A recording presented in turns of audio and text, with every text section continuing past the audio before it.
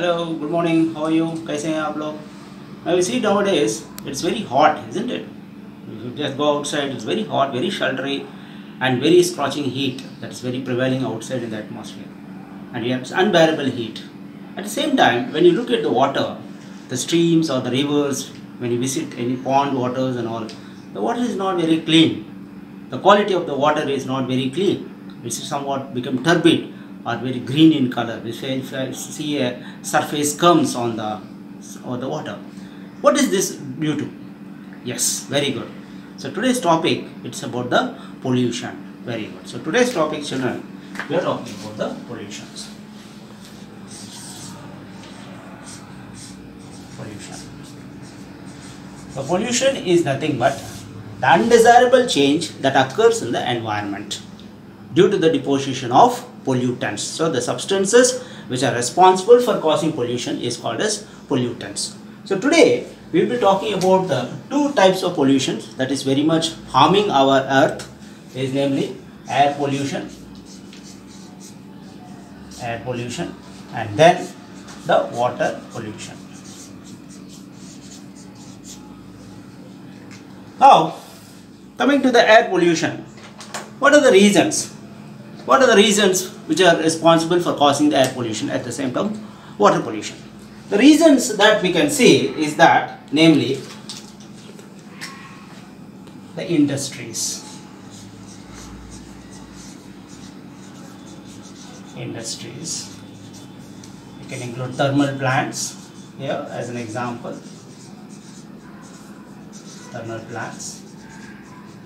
There are many chemical fertilizer factories also there, we can say factories.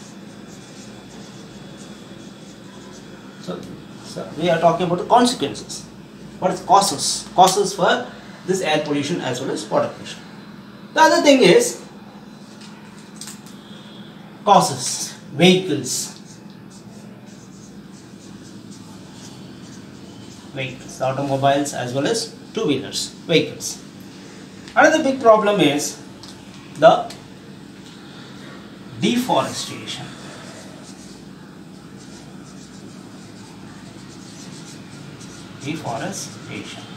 Removal of the trees, felling of the trees or the plants, clearing of the surface, you can cut off the trees and all these things, that is called as deforestation.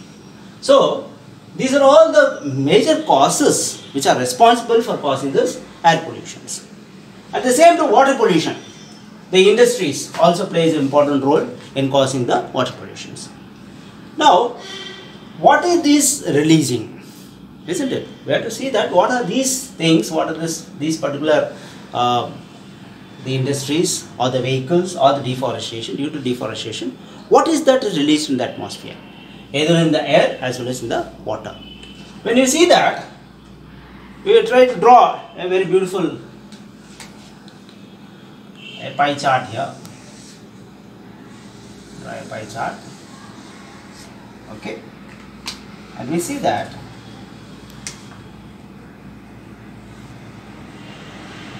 a major part of that is the CO2. The other part is this, and we have, so we can take that as a greater contribution, a major contribution of that also, we can say that. So here we can see that this is the carbon dioxide which is contributes major, and we have methane, CFCs,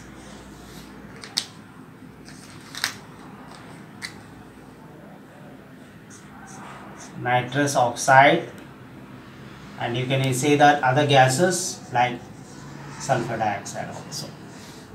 So these are all the major gases which are actually produced in the atmosphere, are released in the atmosphere due to these particular agents, we can say.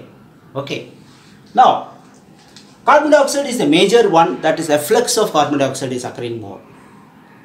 That's due to the deforestation, vehicular emissions, carbon dioxide is released, other gases are also released, sulfur dioxide.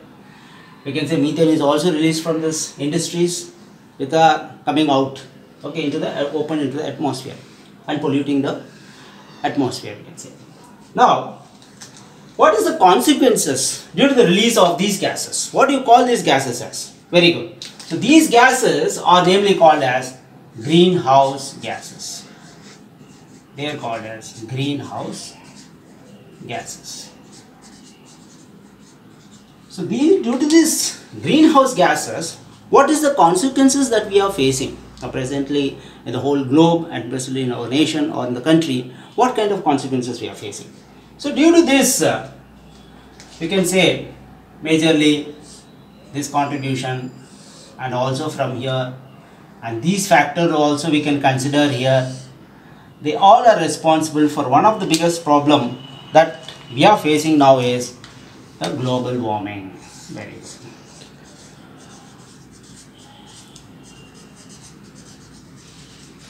Global warming, greenhouse effect.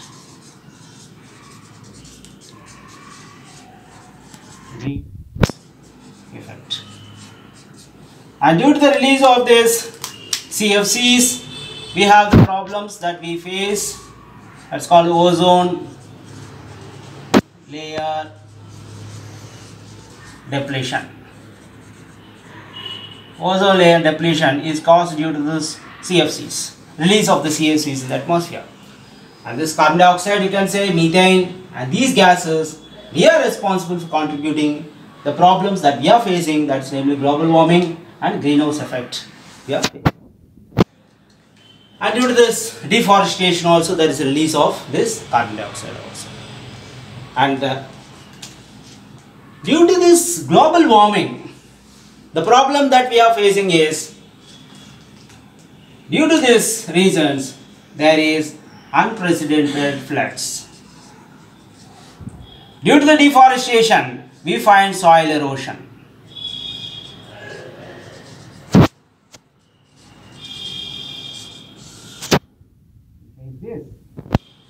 The low-lying areas, the cities may be getting submerged into the water because of the unprecedented floods and soil erosions where the fertility is being lost. And also due to this global warming, there's another major problem that we face is the depletion of groundwater. The groundwater level is also decreasing. Okay, because of these reasons, we can put very neatly. So these factors, you can say, because of these problems, we are facing floods, we are having soil erosions. There is also depletion of this groundwater level. On the other hand, when you look on the water, the aquatic systems, again from the industries, we can see that the effluents are let into. The effluents are let into the water directly. They contain heavy metals like mercury, cadmium, all this copper is been let into the water directly. And there is high amount of nitrates and phosphates in this water bodies. In the water bodies, what we can say, there is large amount of these particular factors. So if you take this water body here, the whole thing is covered with the scums. You can say those green scums are present here. The water bodies are there, so a lot of scums are present here. And the water is completely as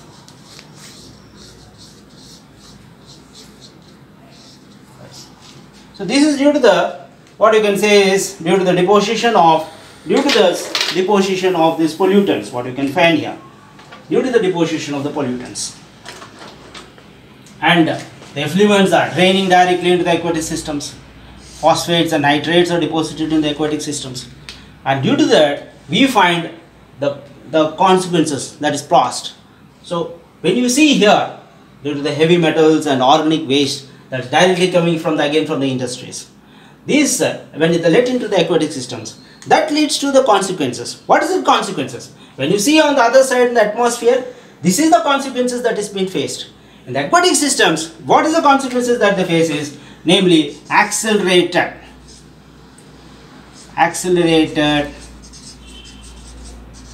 eutrophication. another problems that we face in the aquatic systems. Another is the biomagnification. We face two kind of problems in the aquatic system. What is called as eutrophication.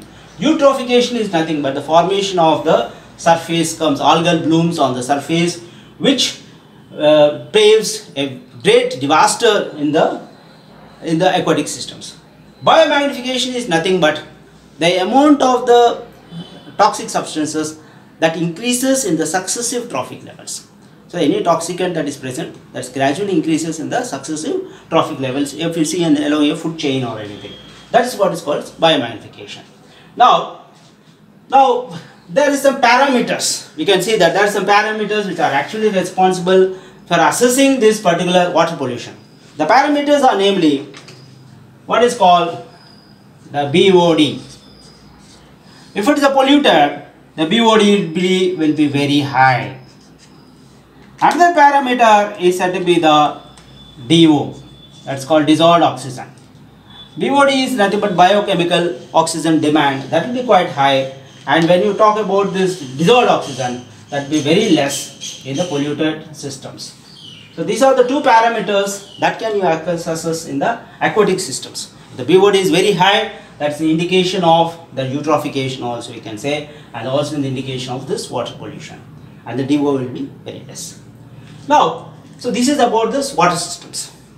So in the air pollution, if you see that these are the various factors are present here, that's namely global warming, greenhouse effect. Another thing that is because of the CFC, the release of the CFC, there is also a problem called as ozone layer depletions. And the CFCs are nothing but they react with the ultraviolet radiations which is forming in the stratosphere. They strike that, and the chlorine atoms, they try to compete with the oxygen or they degrade the oxygen and from forming the ozone layer. So these are the problems that we are facing in this particular thing, consequences both in the atmosphere as well as in the water system. Now, how to control this?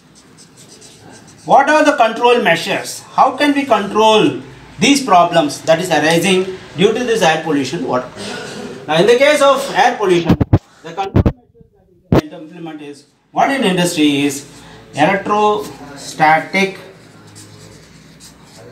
precipitator. Electrostatic precipitator.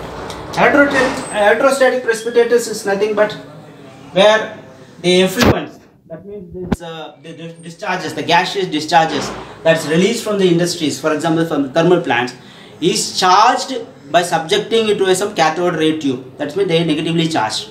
And these negatively charged particles which are trying to blow are being attracted by a collecting plates. They collect those negatively charged particles, so they get suspended there itself, and the clear pure air is let outside. So this is what is the benefit of electrostatic precipitators. So once again I am repeating children for you. Electrostatic precipitators is usually applicable for the industries, especially for thermal plants, where the gaseous emissions before it is being let out into the atmosphere is charged by a cathode ray tube, and these particles are getting negatively charged, and the negatively charged particles are getting absorbed by collecting plates which are present underneath. They absorb these negatively charged particles, and so that the heavy particles, whatever the pollutants are there, they get attracted and some pure air is being let out.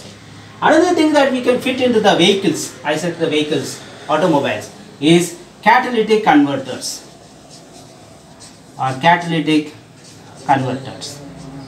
Catalytic converters are nothing but, this is the use of a catalyst. What is the catalyst is mainly? The catalyst, you know that we studied in chemistry. Okay, that's actually responsible for accelerating the rate of the reaction. The catalyst that we use, that we fit into the vehicles, are made up of platinum,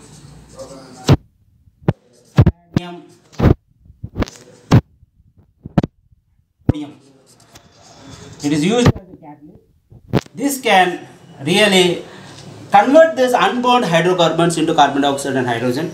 Even carbon monoxide is converted into the carbon dioxide. So this is the benefit of this catalytic converters, and this can be used only when unleaded petrol is used. So this can be applicable only under unleaded petrol is used. So because lead will react with the catalyst and stop this process of this conversion. So that is why when these vehicles are fitted with this catalytic converters, we have to try to use the unleaded petrol. And better benefit is that very nice in Delhi and all, we see that use of CNG, compressed natural gas. I think you have heard about it. That's zero emissions.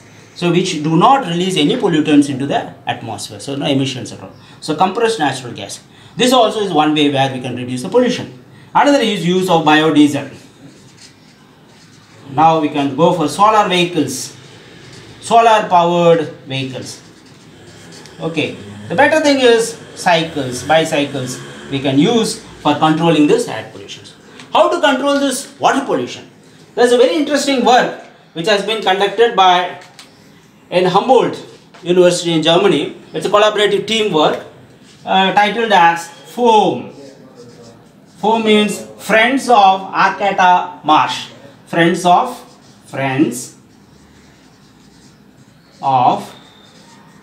Arcata Marsh. So according to this, what is this means? The effluents which have been sending out directly into the aquatic systems. What you try to pass is, before it is been sent into the aquatic systems, they have constructed a very big lane. So here the effluents are directly let into a very long barren land, a marsh land. It's about 60 hectares. The 60 hectares of marsh land has been let, which is actually being supplemented with microbes like bacteria and fungi. They neutralize these harmful substances and sent out the clean water into the aquatic systems. The clean water is being sent into the aquatic system. So a large area has been procured as for this purpose. It is where this process is very naturally it is being done. Okay, so it's where is the sequestration of these harmful substances has been done, and the microbes will act on these harmful substances and degrade it, and they can be used as a fertilizers also, and the clean water is being sent into the aquatic system. So this is a very good process, what is being called as titled as FOAM. Another thing you would have studied in the strategies in the improvement, there you would have studied what is the strategies that is being implemented in the food production and all. There you could have studied that the sewage treatment plant that we can implement. Another important process is sewage treatment plant. Sewage treatment plant, which is involving the primary treatment as well as secondary treatment is being involved, and the activated sludge that can be used for producing a useful product. Okay, so this is what we can implement as far as the water pollution is considered. How can we control it? And as far as the air pollution is considered, these are the various measures. Now let us now sum up, recapitulation, what we will try to see. So today's topic, we have dealt about this pollution. Pollution is nothing but undesirable change that is causes in the atmosphere. We are talking about air pollution, water pollution, and what are the various causes? Industries, vehicles, and deforestation is also there. And due to this, there is the emission of greenhouse gases, and we can see that there are some of the gases like carbon dioxide, methane, nitrous oxide and sulfur dioxide contributing for a major problem, that's namely global warming, greenhouse effect, and CFCs is responsible for ozone layer depletions. Because of that, what is the problems that we face? We face unprecedented floods, there's a soil erosion is there, depletion of the groundwater level will cause, and this is what is due to this air pollution. Okay, now due to the water pollution is nothing but the effluents which is untreated is directly entered into the pond system. When it is being entered into the streams or the rivers, we can see the two parameters, the BOD is very high and dissolved oxygen is very less. And these problems that we face here is accelerated eutrophication, and the problem is called biomagnification, right? Now, how to control this? As far as air pollution is concerned, we can control in industries by equipping with electrostatic precipitators. In the case of vehicles, we can use catalytic converters, and also we can use the CNG, we can supply biodiesel, solar vehicles, cycles, bicycles again can come into the into our society, where the pollution can be reduced very drastically, and also it is good for our health also. And another very interesting part is the Euro 3 norms can be followed. Euro 3 norms can be followed. Euro 3 vehicles which has been introduced, which has the standard emission norms that oblige to that. So this is one way, and another way is this in water pollution, we can introduce this foam. That's where 60 hectares of marshland is being led, which is being supplemented with microbes, and they degrade it, and this water is purified water is being let into the streams, and this is the natural way. Another way is the sewage treatment plant, which says we have studied in earlier chapters. That includes the primary treatment and secondary treatment. So with that, we can control this air pollution, which is highly dangerous, and this really harms our earth, and it becomes makes us unsafe to live on this earth. So what I would like to emphasize is that plant more trees, stay healthy, and then save our environment for the future generations.